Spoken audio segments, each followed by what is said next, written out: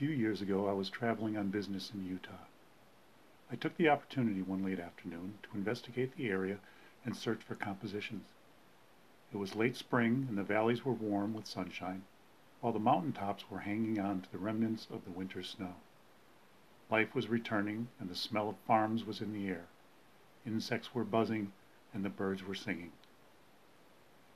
At the intersection of two dusty dirt roads, with only a fallow field and distant mountains for company, stood the remains of an old stone house. The roof was gone and the walls were crumbling.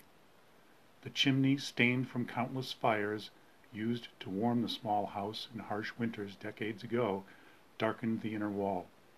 These were framed with graffiti and the names of those who left the evidence of their undying love scratched in the inner walls, while the outside walls were pockmarked with bullet holes. I have often wondered what story this old house could tell. Was there once a family of homesteaders eking out an existing here through the cold winters in a one-bedroom house?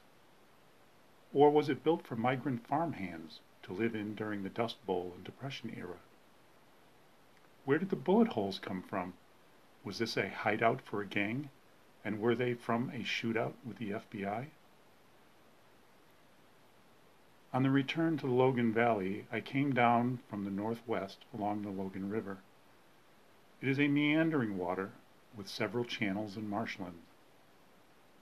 A two-lane road crosses the water several times in the Logan Valley.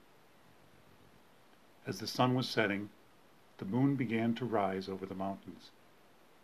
I stopped at a small boat launch parking lot and found a photogenic group of reeds in the foreground for a subject. The marsh reeds in Mount Logan are illuminated by the setting sun, while the moon keeps watch over the land.